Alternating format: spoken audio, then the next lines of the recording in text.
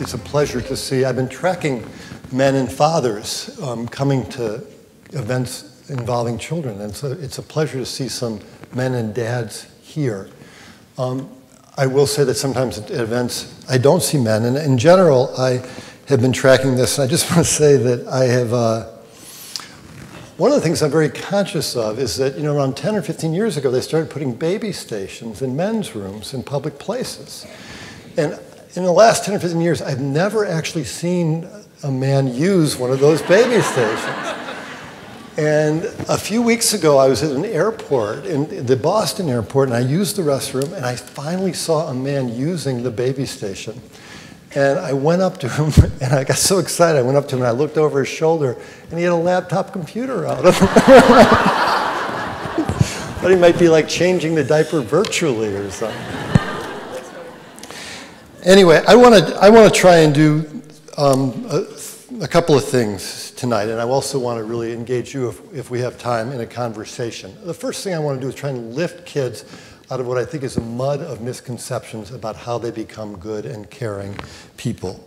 I then want to talk about what are, in my mind, the real threats to kids' moral development. And I don't worry so much about it. I worry a little. I don't worry so much about media, about peers. I think the biggest threat to kids' moral development is our modern, in many communities, is our modern intense focus on our kids' happiness and their achievement. The degree to which we have elevated happiness, self-esteem, achievement as the primary goals of child raising and demoted morality or caring for others. And finally, I want to talk about solutions, some of the things that we can do as parents primarily, but also some of the things we can do as educators. And let me just start with the first one, and the issue of what we focus on when we focus on moral development. And I fuss about this because I think that when most of us, a lot of us think about moral development, we are thinking about the first one on the list, on moral literacy. That a public agenda survey says that about 60% of American adults think the biggest problem with kids today is they don't know right from wrong. They don't know fundamental values like caring, honesty, respect, fairness. We have $1 billion character education industry out there, which is trying in schools, in sports fields, in youth programs, to hammer these values into kids' heads. And I think there's this idea out there that the more we repeat these values, the more we chant about them, the more likely they are to stick. And I became concerned about this about 10 years ago when I was talking to my daughter and a couple of her friends, and I was giving them a question in a popular character education program. It's always a risk when you come to my house that you get, you have to answer a moral dilemma. But the dilemma from this program was, should you be honest with your teacher if you forget your homework? And these girls are 6 years old at the time, and one of them says to me, do you want me to tell you what you want to hear, or do you want me to tell you the truth? And another says to me, I know that I'm supposed to say I would be honest, but no kid I know would be honest about that. And it got me thinking about this more and digging into some of the research. And the reality is that by the time kids are 5 or 6 years old, they basically know these values. They know that adults think that honesty, care, respect are important. And often because they know these values, they feel patronized by these lectures about values, by these chanting about values, particularly teenagers. And what they're becoming adept at is learning how to parrot back what they think we want to hear. I think moral literacy is a small piece of the challenge. I think the much bigger piece of the challenge is how do you develop a moral identity in a child? How do you make these values integral to who a person is, a part of the self? How do you make children want to become good people in the world? How do you place morality at the center of their motivation? How do you make morality part of kids' reflexes and dispositions? For the Dutch who rescued the Jews in World War II, they didn't describe it as a choice. They described it as something that was as natural to them as breathing. It was in the water. It was who they are. And I think this is the question that we have to ask ourselves. Have we really made morality a priority? Have we made morality such a priority that kids are willing to choose to do something that's in someone else's interest or in the community's interest and not at their interest in pivotal moments?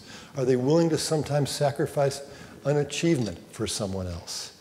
And my concern is that in many instances they're not, because of the degree to which we have not made this having a moral identity a priority. A second capacity that I think that we tend to neglect that's very important to develop in kids is moral awareness. So we're having this conversation about empathy in the country, and there's a lot of programs out there that are trying to develop empathy. And usually the way we talk about empathy is we talk about kids either having it or not having it, or having a lot of it or a little of it. But the much bigger issue is, who do they have empathy for? Almost all kids have empathy. They may have empathy for their friends, they may have empathy for their families, for their religious groups. The issue is that they often don't have empathy for people who are different from them, or people who are less fortunate than them. They often don't treat as visible and real the waitress or the bus driver or the custodian or the school secretary. These folks slip off their radar. They are invisible to them. Harvard students, and they're often nice, lovely students, leave their crap all over the cafeteria and all over the halls, and they're not thinking that somebody has to pick this stuff up. It's not on their radar. It's not in their moral awareness. And I think much of our challenge with kids is putting people in their moral awareness who are not in their circle of concern. How do we continually expand our kids' circle of concern? And I think it's when our kids are able to appreciate multiple perspectives, including the perspective of kids who are different from them, that they have the foundation for understanding what justice really means. Let me mention one other moral capacity, and then I'm going to go through the other ones briefly. And that's the emotions and managing difficult feelings. Another problem with just talking about these values is that when you think about times that you've transgressed, when you violated your own standards, it's not because you didn't know the standard or you didn't know what was right from wrong. It's almost always because of some emotion. Envy, shame, anger, frustration, greed, lust, pride. These are the emotions that are the engines of moral development. These are what can cause us to violate our principles. I play men's basketball still, and it's sort of a laboratory for understanding moral regression. And you know, sometimes we act like baboons on the basketball court, and it's not because we don't understand right from wrong. It's because we're in an environment that is causing us to regress in these ways, that there are emotions that are driving this. And I want to just mention two emotions that I think are especially important to moral development. One of them is shame. And I mention shame because there's quite a lot of research that shame is at the root of cheating, delinquency. James Gilligan has written a book about shame being the root of violence, of disrespect of many different kinds. And I want to just ask, does anyone want to venture to a thought about the difference between shame and guilt? Go for it. That was quick. Shame is if you do something that's embarrassing or against your conscience, you view that, if you're guilty, you view that as a single action that's not good. If it's shame, you turn it to yourself or self-love. Yeah. This is great. Any other thoughts about it? Yeah.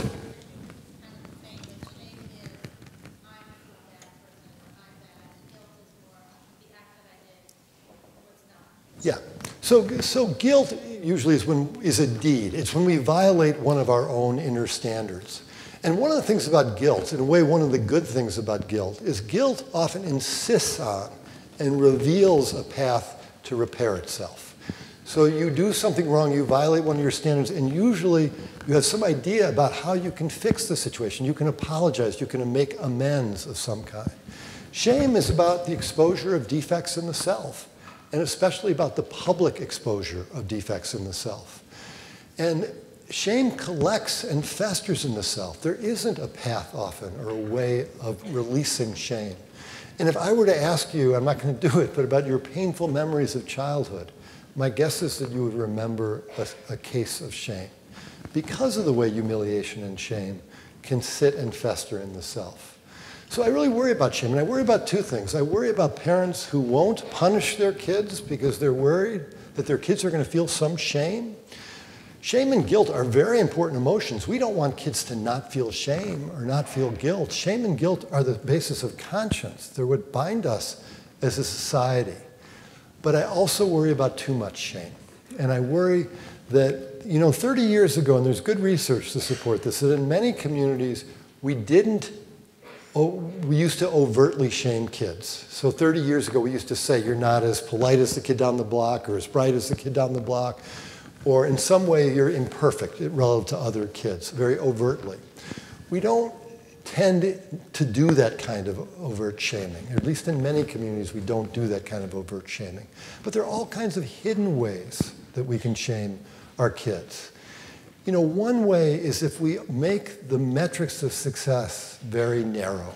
And I think in many communities, the metrics of success are whether you achieve a lot, whether you're happy, whether you're popular. And there are a lot of kids who aren't going to be popular. There are a lot of kids who aren't going to achieve a lot. There are a lot of kids who aren't going to be happy for periods of time. And I think we got to think hard about elevating other metrics of success, that you're successful if you're feisty and soulful and funny and a good friend and kind and responsible. I mean, we got to get away from just these very narrow measures of what it means to be a successful person. I also just want to say that I think that when kids feel shame, it's often connected to our own shame or something that we haven't worked out. And it's often a time that really should prompt us to be self-observing and to reflect. Let me just mention really briefly a few other moral capacities that I think of as very important, and then I want to talk some about the research we've been doing. So another moral capacity, how many of you have heard of Lawrence Kohlberg? Anybody? Carol Gilligan?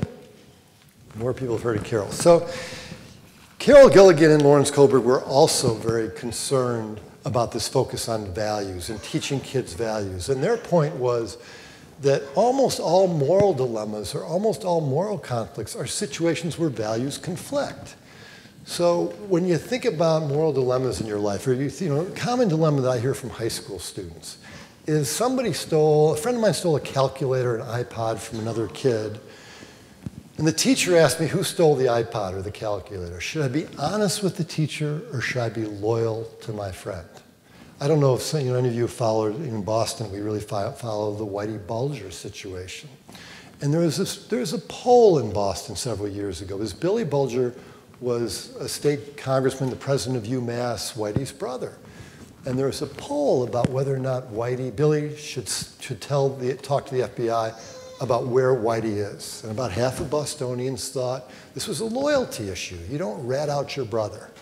And about half of Bostonians thought this was a justice issue. Of course you have to tell about your brother. He's a horrible human being, and he's killing people. So here loyalty and justice collide. And Kohlberg and Gilligan's point was you have to teach kids how to morally reason. And this is something we can come back to in our discussion if you are interested. Let me just mention a couple of things very quickly. Some of you may know there's an SEL movement going on in the country, social emotional learning. I am talking here about social emotional learning skills, helping kids develop perspective taking, self-awareness, self-regulation, the ability to make good decisions, but also more minute, fine-grained, important things. Helping kids know how to praise someone else, helping kids know how to criticize someone else, how to help someone else without patronizing them. And some kids do these things very normally and very naturally. Other kids need guidance in how to do those things. Sometimes I think we're not giving them that guidance. Finally, the strength and maturity of the self. And I'm going to come back to this one. But if we really want kids to be courageous and to stand up for principles and to sacrifice, it's very much about developing the self. Not self-esteem, but developing the maturity and sturdiness of the self. And again, I will come back to this one. Let me tell you about our research, and it's very relevant to what I've been talking about. We did research in 5 high schools. One of those was Cambridge Ridge Latin High School, which is a wonderfully diverse high school where my kids went. It's 76 different languages are spoken, 60 different countries or 50 different countries are represented. It's very economically diverse as well. One was a high school in Boston with a very high percentage of low-income kids. Another was an independent school outside of Boston with a very high percentage of affluent kids in 2 schools in the South. One a working class school and one a rural working class low income school. And then we've subsequently done research in 10 additional schools. So we have significant economic and racial and ethnic diversity in our sample. Not comprehensive by any means, but significant diversity in our sample. And we ask kids about a lot of things. We ask them about race and class differences in the way they think about morality. But I want to just mention one aspect of the research and one set of findings that I found especially striking and especially troubling. We asked high school students this simple question: what's most important to you? Being a happy person, being a good person who cares about others, achieving at a high level, or having a high status career? We also asked them to imagine how their parents would rank those things for them. So is it more important to your parents that you're happy, that you're a good person, that you achieve at a high level, that you have a high status career? And we asked them, people mean very different things by happiness, goodness, achievement. What do you mean by happiness? How do you define it? What do you mean by goodness? What do you mean by achievement? And what do you see as the relationship between those things? What we found is that most kids said their happiness was more important to them than their being good people who care about others. And an even higher percentage of kids said that their parents would rank their happiness as more important, almost 2/3, than that they're being good people who care about others. And I want you to pause and to think about that for a minute, because the child historians tell me that this is unlike any previous generation in this country. That schools were founded to build moral character in kids, and parents' primary responsibility was to build moral character in kids. And how they would define moral character might be very different from how you or I would define it, but it was clear that moral character was the priority. Often it was kids being obedient or kids being respectful, but it was moral character. But I don't want to cartoon parents or kids here, because one of the things we also heard is that students really cared about being good people as well. And what was interesting is, in many ways, how they thought about the relationship between happiness and goodness. Because what we heard from many high school students was, first I have to be happy or have self-esteem, and then I can be a good person. It's like, if I feel good and I feel good about myself, then I can give to other people. It's sort of like the oxygen mask on the airplane. I have to fill myself up first, and then I can help out my neighbor. And this dovetails with the self-esteem movement, which has been telling us in talk shows, in parent advice books for 25 years, that if you have high self-esteem, you're going to be more virtuous. You're going to have more to give to other people. And again, I want you to pause and think about what an unusual idea this is. But the Bible and Western literature told us for centuries is not that happiness was the foundation for morality, but that suffering was the foundation for morality. That being able to sacrifice, to take on the burdens of other people, to empathize with people that were suffering was the foundation for morality. That many parents today are conveying to their kids that self-esteem or happiness is the foundation for morality might be unprecedented in the history of humankind. And I don't think this is a crazy idea. I think when kids have self-esteem, I think they often can stand up for themselves more effectively. I think they can feel more generous, more expansive. But I don't think of self-esteem as a foundation for morality. I think these things are a foundation for morality. Having a deep moral identity, having moral awareness, being able to morally reason, being able to manage difficult feelings. And there's another side of this, which, contentment can infamously breed indifference. Sports fans don't riot when their team loses the championship game. Sports fans riot when their team wins the championship game. Narcissists, bullies, delinquents, the research shows, according to almost all the self-esteem measures, don't have low self-esteem, they have high self-esteem. They can feel very powerful. High school athletes who abuse their girlfriends can feel very powerful, and in that sense, and have a lot of social status. And in that sense, they can feel high self-esteem. And I think the kicker in all this, the irony, is that all this attention to our kids being happy isn't even making them happier. I think it's probably making them less happy. The allergy that a lot of parents have to their kids experiencing adversity of any kind, you know, the degree to which parents are swooping in to help kids deal with peer conflicts of different kinds, I think, or maneuvering to get their kids on winning teams, I think these kind of things can deprive kids of the coping strategies that are in fact super important for their long-term well-being. One of the things that I see around Cambridge, I'm not sure this is going on now, but around here, but I also see just a lot of attention to kids' moment-to-moment feelings in certain communities. So one of the things, you know, I'll be at the playground and I'll see parents noting their kids' moods every 10 minutes. It's like, that must make you frustrating, that must make you sad, that must make you angry. It's like the mood police are out. And it's, you know, it's like pulling up a bandage every 10 minutes to see if a wound is healing. And, you know, I am all for parents helping kids identify and articulate their feelings. I think it's especially important to get boys to identify and articulate their feelings. But I'm worried about the frequency with which we're doing this, or some of us are doing this. And I think I used to do this with my own kids. I worry it makes kids hyper-attentive to their own feelings. It causes kids to dramatize their own feelings, to make their inner lives theater. And that we could do much better to spend at least equal amount of time thinking about how other kids are feeling on the playground and getting our kids to tune in to how other kids are feeling. And in a big way, I guess my main point here is I think we have it backwards.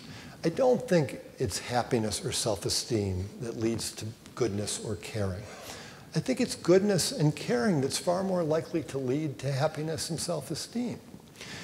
And that's true because if we're able to tune into other people and care for other people and appreciate and take responsibility for other people, we're going to have better relationships our whole lives. We're going to be better spouses. We're going to be better parents. We're going to be better friends. We're going to be better mentors. And those relationships are the most durable, most robust source of well-being that we have. And good research supports that. I want to qualify this, though, in one way. While I do think that if our kids are able to care and tune into other people, they're likely to be happy, or it's a strong source of happiness, I don't think we should tell kids to be good because it will make them happy.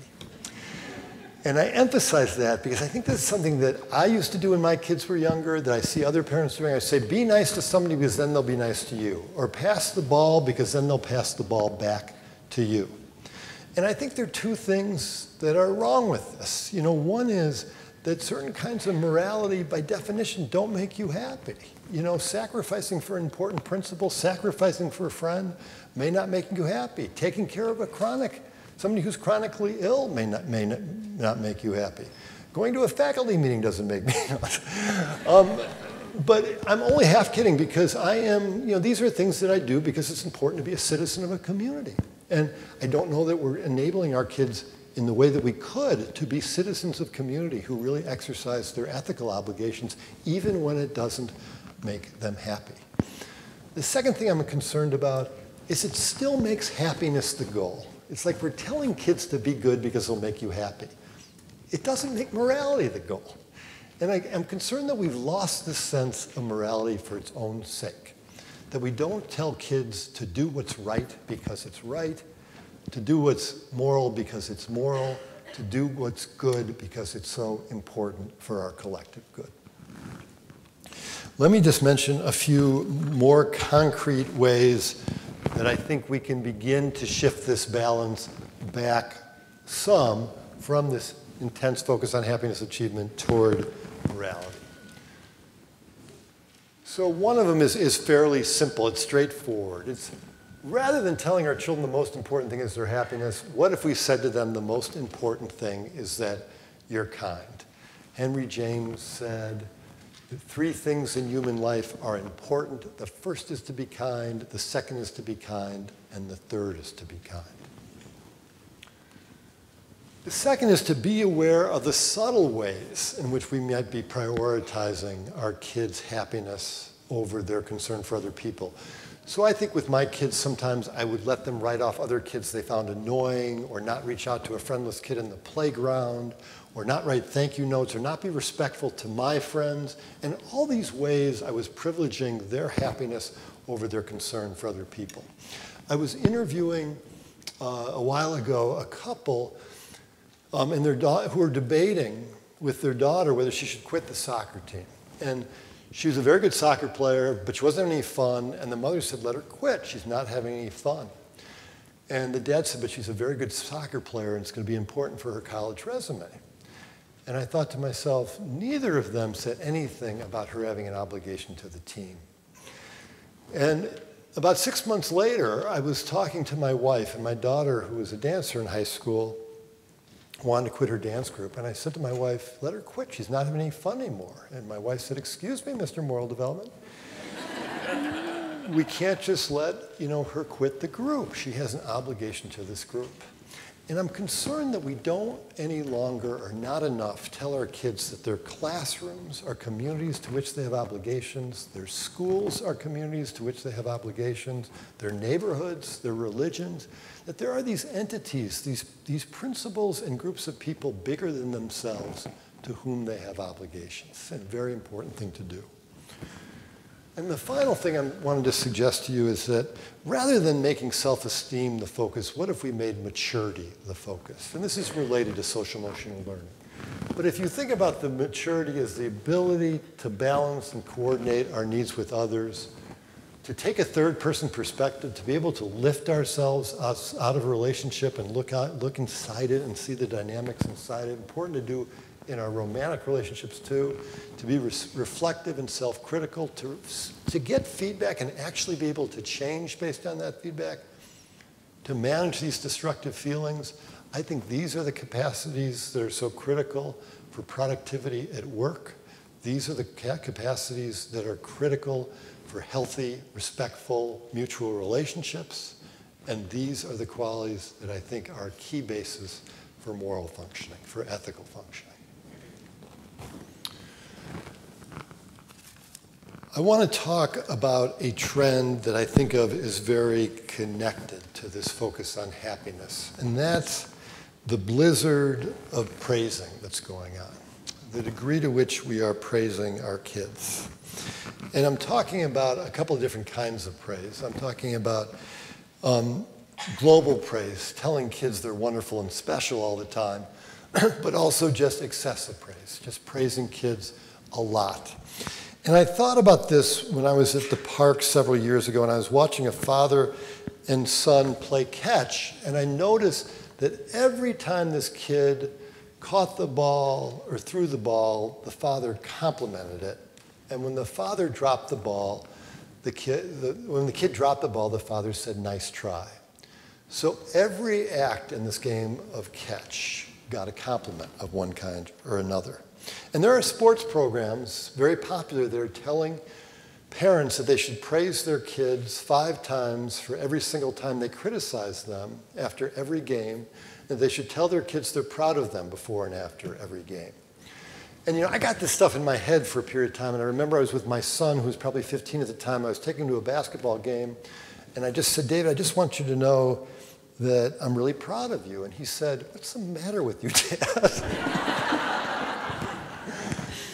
And I think what he was saying to me is, I haven't done anything. I mean, why now are you telling me that you praise me, that you're proud of me? Why do you feel the need to prop me up? And this is a point that William Damon makes, at Stanford, that a lot of kids can distinguish between when they've really done something that's praiseworthy and when they haven't.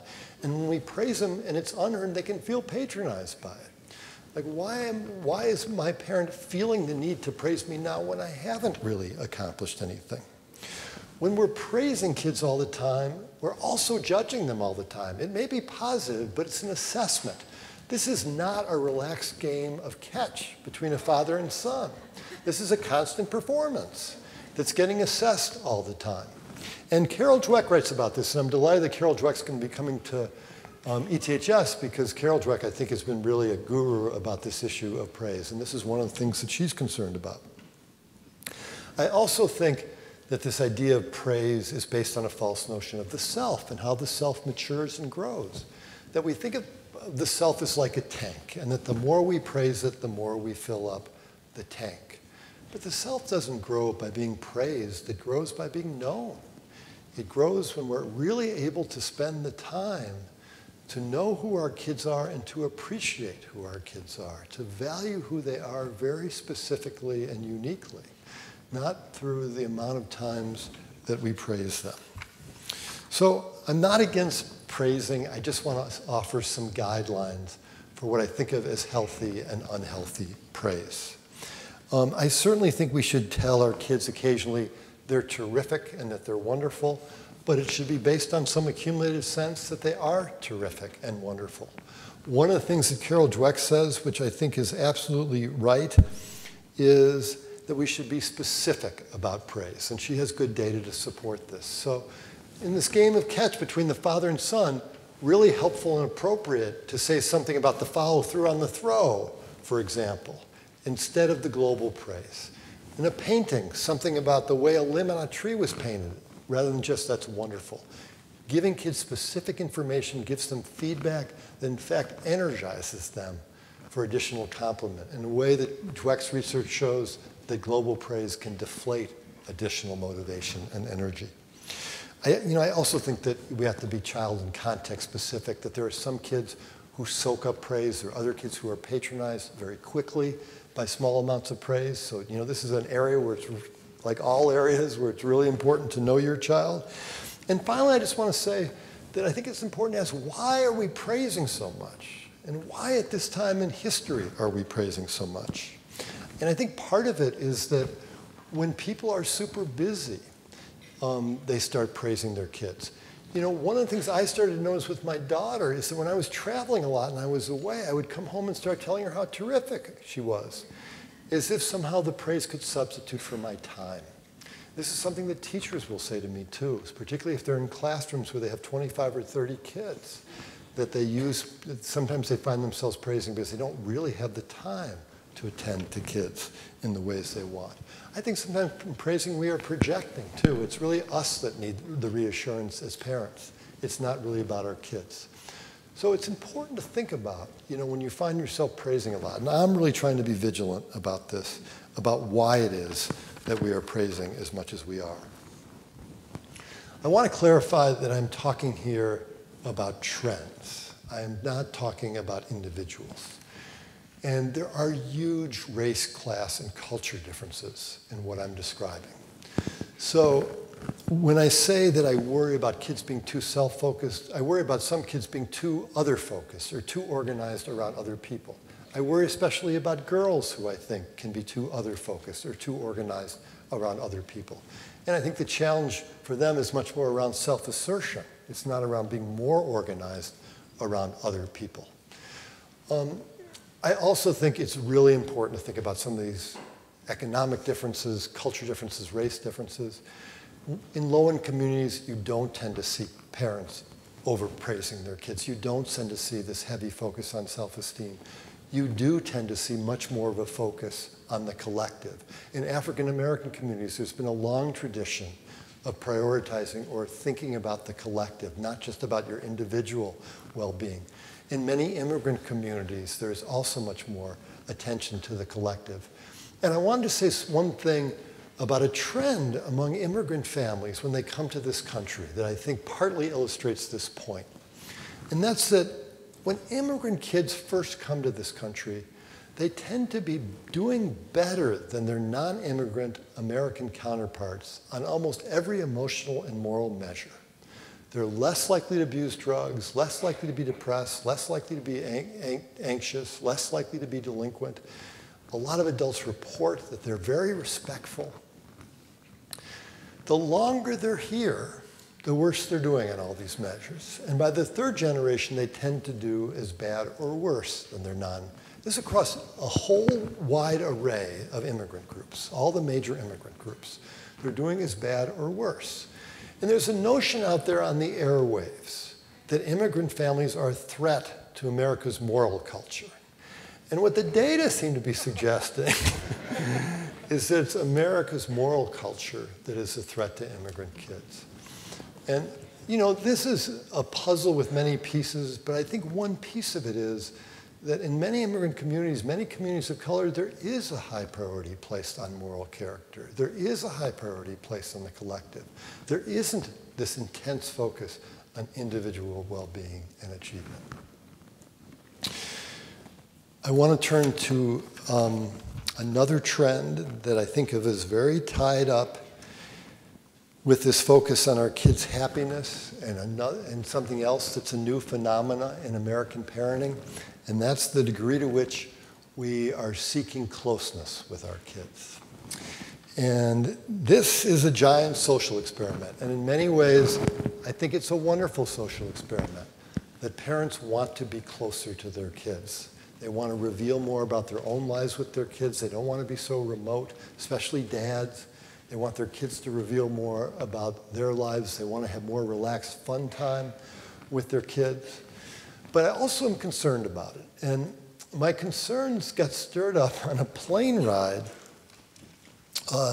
several years ago. And I was talking to a dad, and I was having a conversation that I find that I've had frequently with dads who are my age and younger. And it's a little younger. And it's a conversation about our relationships with our own dads and how they differ from our relationships with our kids. And I love my dad very much, and I had a close relationship with my dad, but I'm much closer to my own kids in a lot of ways. And I think that we do share more with each other. And I mean, in some ways, we are considerably closer. And this guy said to me, I know exactly what you mean. I get stoned with my kids all the time and their friend. It's like we're all equals. We can all play together. And I thought to myself, that's not exactly what I meant. This is going to be a long plane flight. But this is where I think it gets blurred and where it gets muddy in people's mind. There is a big difference between being very close to your kids and being your kid's best friend. And these are hard lines to parse, but they are bright lines that are important to be able to keep in our relationships with our kids. And I worry about this idea of best friends or your kids being your equals for a number of reasons. One is I think kids need to idealize you. And I think we can undermine that process of idealization. That's one way, one pathway by which they internalize our moral values. If for a period of time they idealize us and want to become like us. And I think we can dilute their incentive to become like us when we treat them as equals.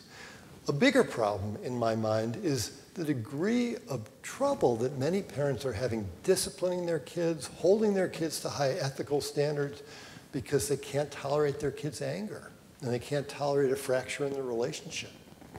And I think when you're relying on your kids for closeness, it becomes much harder to be able to tolerate anger. This is something I've struggled with. It becomes much harder to tolerate any brief fracture in the relationship. The third thing that I worry about is that kids need to separate with us, especially in adolescence. They need to separate from us. And this is something I struggled with my son for a period of time. And I remember hearing a psychologist on the radio talking about parents having letting go disorder, and I knew what he meant.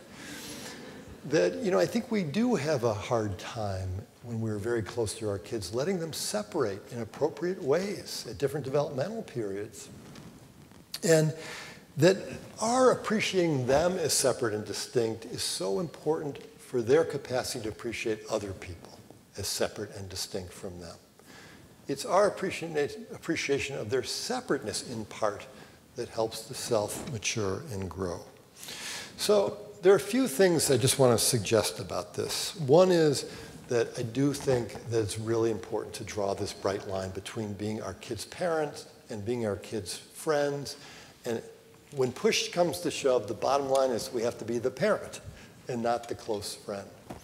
I also think this is a hard thing for me. It was a hard thing for me, and maybe a hard thing for you, for other parents, to disentangle sometimes what about the closeness is about their needs and what is about your needs. And my wife has been helpful with this. I have close friends who have been helpful with this. Times where I feel like I want to spend time with my son. I feel like I'm maybe pushing him. Am I doing this for him? Am I doing it for me? But there are many situations like this where I think we sometimes need to talk to people we really respect and trust to get their perspective about this. And the third thing I want to say about it is that one trend we're seeing in the country is that adults are have fewer friendships. And one of the things that has meant, parents particularly are having fewer friendships. We're spending more time watching TV, and we're spending more time with our kids. That parents are relying on kids for closeness that in other times they would have relied on other adults for. And I think the simple message here is it's really important to maintain some close friendships if you can, and not really look to your kids for those kinds of closeness. So let me just talk about one more threat that I think will be very familiar to you, to our kids' moral development, and then I really would like to open this up for your questions and thoughts and for discussion. And that's achievement pressure.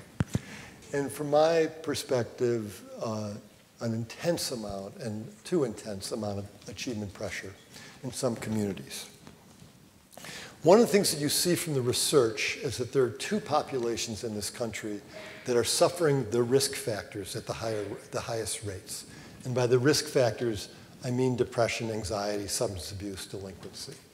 Low-income kids who are dealing with a lot of, often, very serious ongoing stresses day to day, and high-income kids. It's affluent kids and low-income kids that are suffering the highest rates of these risks. The causes are different in low-income communities, and the consequences are different in low-income communities than they are in high-income communities. But these are the two populations that we should be most concerned about. Affluent girls are suffering depression at 2 to 3 times higher a rate than girls, teenage girls, in the general population.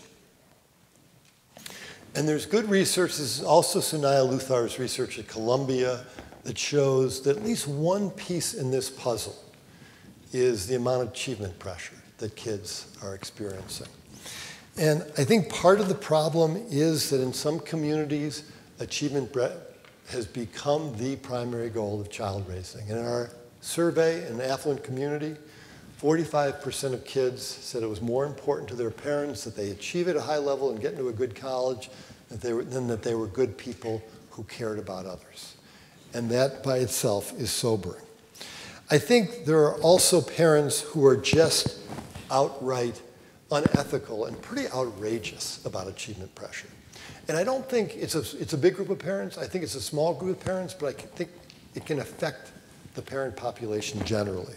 And I'm talking here about parents who get their kids falsely diagnosed as having ADD, so they'll have more time on the SAT, or parents who threaten to sue guidance counselors who don't write good college recommendations for their kids, or parents who are getting getting college counselors that cost $30,000 for their kids beginning junior year in high school.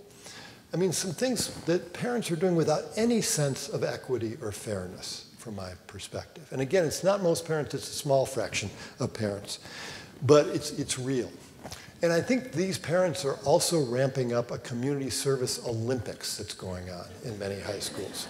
Who can get the most high-profile community service opportunity? I had a girl said to me in a high-powered independent school around Boston recently, I can't just give flowers to the elderly or work in a nursing home or be a volunteer in a soup kitchen. I have to cure AIDS in Africa if I'm going to get into college for my community service. And there are two parents at this school who told me that they had started a school for their daughter in Botswana, so she could say for her community service she started a school in Botswana. And this set up a mini competition, so a couple other parents got their kid an AIDS clinic in Guam. So he could say that he had started this AIDS clinic in Guam. And I'm going to talk about this in a minute, but what I worry about is that it creates a contagious effect, that people start to feel like they're cheating their own kid if they aren't doing these things. Or you start to feel as a kid that if you aren't doing something high profile like this, you're not going to get into the college that you want to get to. I think there's another problem going on here, which is much more pervasive, though, and it's much more subtle. And that's the number of parents who are sending hypocritical messages and contradictory messages to their kids about status and achievement. And I started becoming aware of this talking to high school students who would just point out to me that their parents would say to them, it doesn't matter whether you go to a high status college, I just want you to go to college that really fits for you, that really works for you, but then pay jaw-dropping amounts of money for an SAT tutor beginning in the 7th grade. Or send them to a high school where the culture of achievement was so fierce that they couldn't possibly resist that kind of achievement pressure. Or it'd be hard to resist that kind of achievement pressure. Some parents, I think, are sending messages to kids that are intended to take the pressure off some, but can't possibly be taking the pressure off. I interviewed one parent who said, without a trace of irony, that while it was very important to her that her children go to great colleges, her husband felt differently. He would be happy if they went to Swarthmore.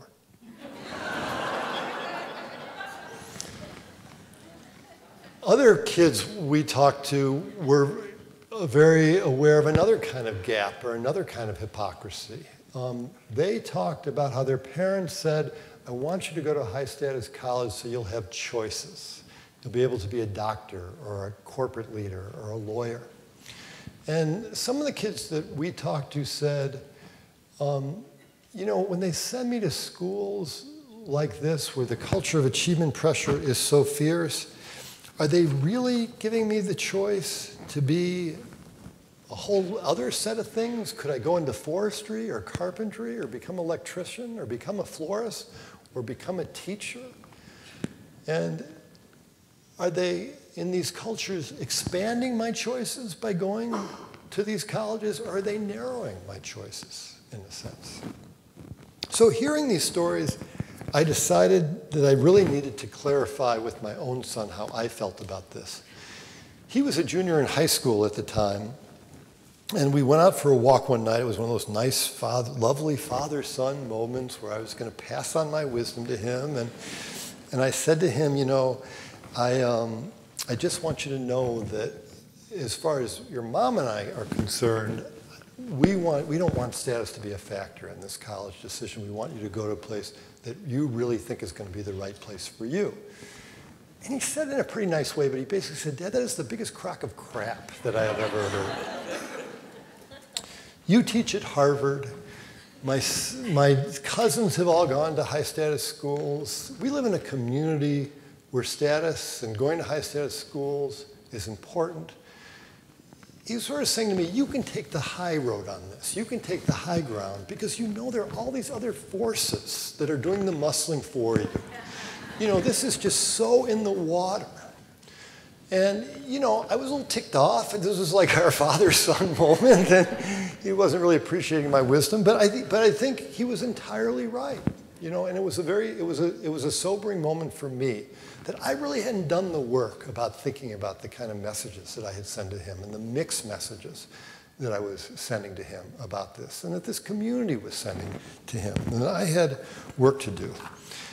I don't want to bash parents here. I think these are very complex issues, but I think they're very serious issues, and they're serious issues because of the rates of depression and anxiety and delinquency and substance abuse that kids are experiencing. And it is a kind of epidemic of a kind. And I have a few recommendations, and I know people have very different values about high achievement and very different ways of thinking about high achievement. But there are certain forms of extreme pressure that I just think are reckless and irresponsible. And I think they're kind of red flags for all of us about this. You know, if our self-esteem plummets when our kid doesn't get into a high-status college, that should be a red flag. If we're popping vocabulary cards at the dinner table every night, that should be a red flag. If we're on family vacations and it's consumed by preparation for college, that should be a red flag. If we're going on college visits with our kids and we find ourselves asking all the questions, that should probably be a red flag too. When our kids aren't eating well or sleeping well, in our surveys we find that about 20% of kids say they're not sleeping well in affluent communities because they're worried about achieving enough or achieving a high enough level. They're stressed about grades. You know, if our kids aren't eating or sleeping well, that should be a red flag. Wendy Mogul says that we should adhere to the 20-minute rule. Never spend more than 20 minutes a day thinking about our kids' achievement. That may be a high bar, but it seems like a great bar to me, like a really important bar to try and reach for. You know, we should ask ourselves, is it more important? Are we happier when we hear that our kids get all A's? Or are we happier when we hear from our teachers that our kid is really kind and contributes to the classroom? Are we happier when our kid gets the best athlete award or gets the sportsmanship award? Does the sportsmanship award seem like a chump award to us, like it often does to other kids? Or do we really recognize it for what it is? I also just think that we have to put achievement in some context for kids. We have to make it meaningful. You know, about 20% of Harvard students at some point in their Harvard career will be medicated for anxiety or depression. And this often is connected to their stress about achieving.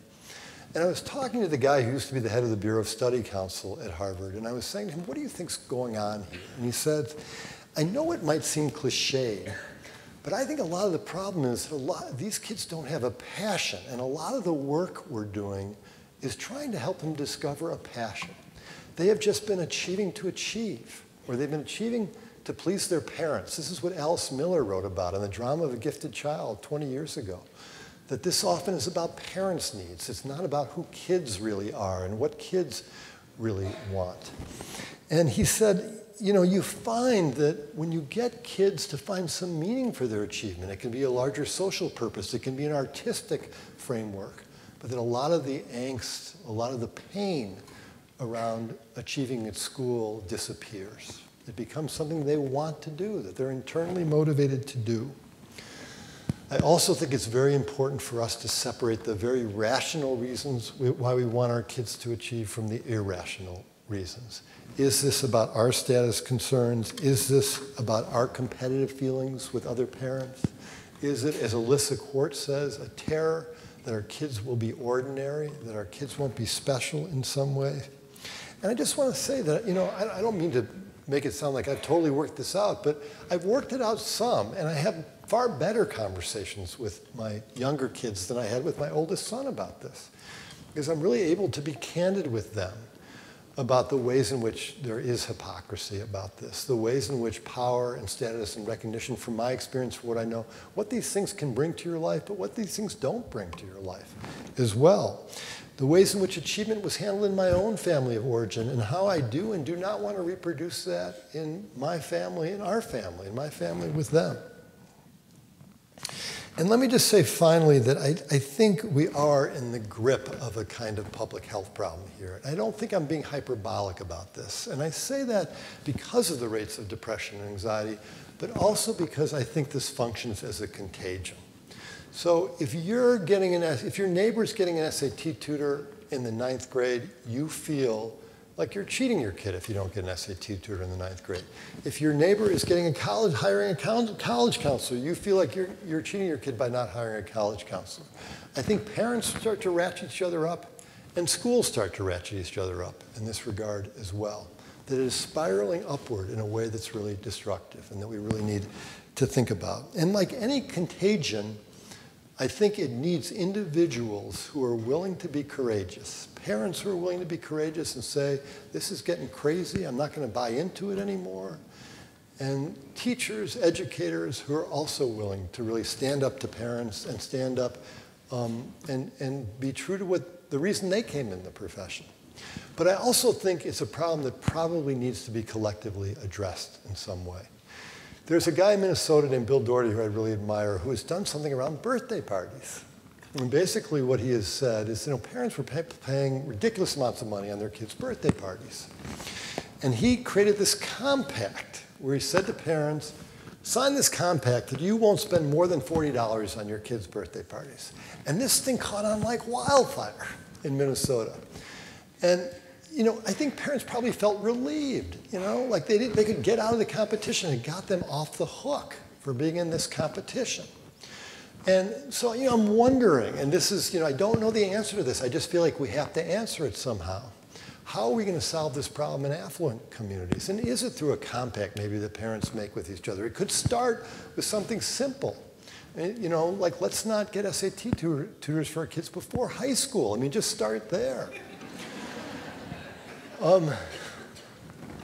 And I'm not suggesting this isn't going to be complicated. I think it is, but I think this is an important place to start. So let me just say, in sum, that, and what I really want to leave you with is that there are a lot of great kids out there, and there are a lot of us, there are a lot of wonderful parents, but I do feel like we have an issue in our culture of not making the way we should caring responsibility for others a priority, that achievement and happiness have really become a priority. And this has big implications. It has implications for what we model for our kids day to day. Are we really modeling that our priority is caring and concern for other people?